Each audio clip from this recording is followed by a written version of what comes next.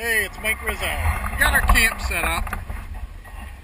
Pretty decent. We come in on the four-wheelers because there's some snow left. Pretty much, it was about a mile ride in, I guess. Got some wood together. It was pretty tough starting a fire, but got our Sean O'Hare made that fire cooker there. It holds a pan. The water's nice and hot. Got some ice around it. Looks like it's gonna dip about 20 degrees tonight.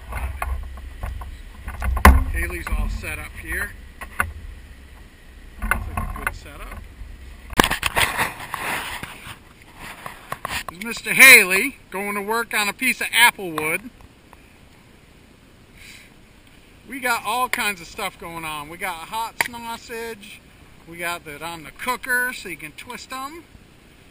We had my other cooker going, this one. We had the frying pan sitting on it. And we got a little bit of rice. So I'll get back to you once we get this cooking.